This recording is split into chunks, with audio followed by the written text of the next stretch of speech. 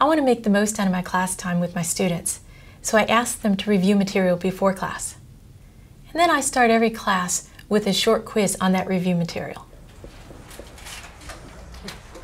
Make sure you close your computers or whatever devices, but your notes are out. You're going to need your calculator for this one. In a standard lecture class, the quiz is based on the previous lecture's notes. Now, when I teach the class in a flipped or blended mode, then the quiz is based on the online videos that they're supposed to watch before class. The quiz is meant to be done in about 30 seconds and is often very conceptual. This particular one here is unusual because it does require a calculator, though it is pretty simple. There are a number of benefits of 2-minute quizzes that relate back to pedagogical reasons, going back to the principles of learning that I've covered in other videos. One is that by reviewing the material needed for class, you're activating memory. That means you're better prepared for the new material you're going to cover in class. Another thing is it tests understanding of basic concepts and skills. So this goes back to formative assessment or goal-directed practice and timely feedback. So you give them the answer and they know right away, did they know it or didn't they know it? Another thing tests a higher level or encourages higher level thinking, critical thinking on identifying the fundamental concepts.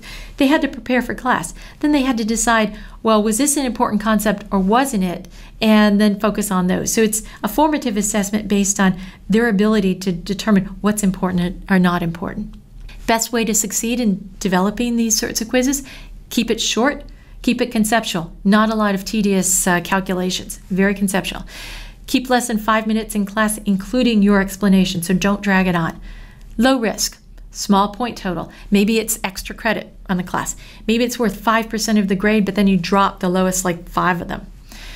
And then finally, it should relate directly to the material needed for the day. So you give the quiz and you use that as a launching pad to immediately jump into the material for the day.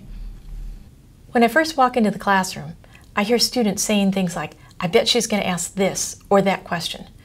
They're actually thinking critically and making qualitative judgments on what topics are important. I give them at most 2 minutes to complete the quiz. Then I collect it and go over the answer so they get immediate feedback. I generally pick a topic that would lead right into the lecture material that I'll cover that day. You can solve this in terms of the maximum. This is the maximum.